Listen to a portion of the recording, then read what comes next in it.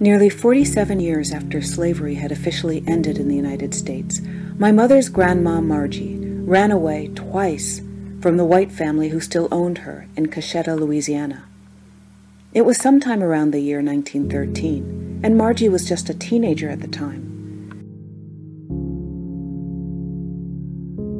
She was also the mother of 2 young children, my mom's own mother, and one of my mom's uncles, and she took them with her when she ran away to the town of Ringgold, Louisiana. Margie met and married my mom's grandpa, Walter Beck, a farmer with a lot of land. With him, she had 4 more children. They were happy. By the 1930s, the Beck family had prospered. 2 of their sons, Walter and Henry, built houses across the street from one another on the farm. Then terror struck. My grandfather, Beck, had discovered oil on his land, so he was very wealthy. He had a large farm and gave several acres to each of his 2 sons, who lived across the road from each other. They built houses facing each other, remembering in those days that the houses were all frame wood houses, lightly constructed. One night, Henry Beck's house was torched by what was considered white terrorists in those days. The house was completely destroyed, but miraculously, Henry and his family escaped. Flames did not go across the road to my grandfather's house, with Margie, my grandmother, and her children living there. But Henry was so alarmed that he immediately, rather than rebuilding the house on that land, knowing that they were targeted, he moved his family to California and changed his name from Beck to Ribbs. He was very successful in California, had beautiful, well-educated children. Later, after the children themselves had decided to go west, Walter Beck moved. The children moved them to California, he and Margie.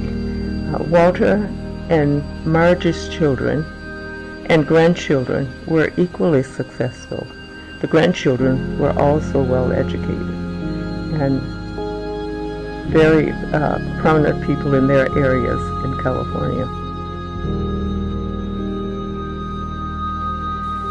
Granduncle Henry and his family fled for their lives.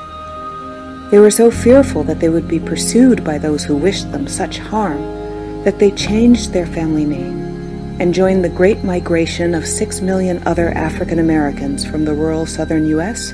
to the Midwest and California.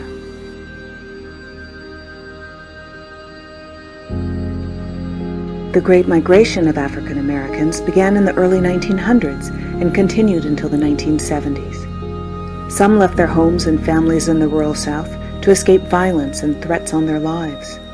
Others left to seek economic opportunities. All of them left to find a place where they could live free of persecution, to be free to work and to earn a living, to be free to have a better life for their families. Fearing for their lives after their homes had been burned to the ground, my mother's Uncle Henry and his family left their farm in Louisiana and migrated to California in the 1930s. They started all over again. They changed their family name and invested in their children's education. Some years later, other family members left Louisiana as well, and they also migrated to California to join Henry. My mother, her sister, and their parents left their lives in the rural South too. They migrated to Illinois.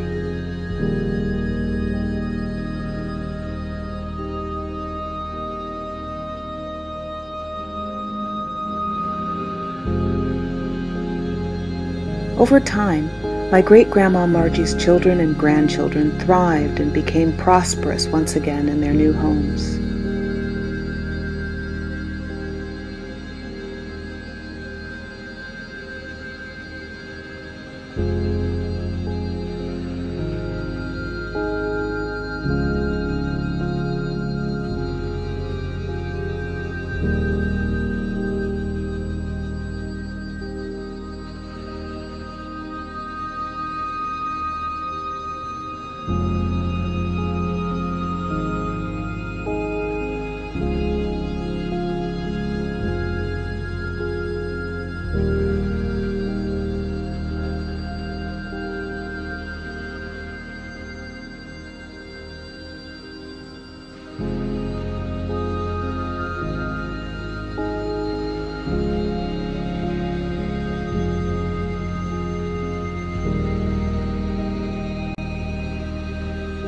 out of the ashes, born again.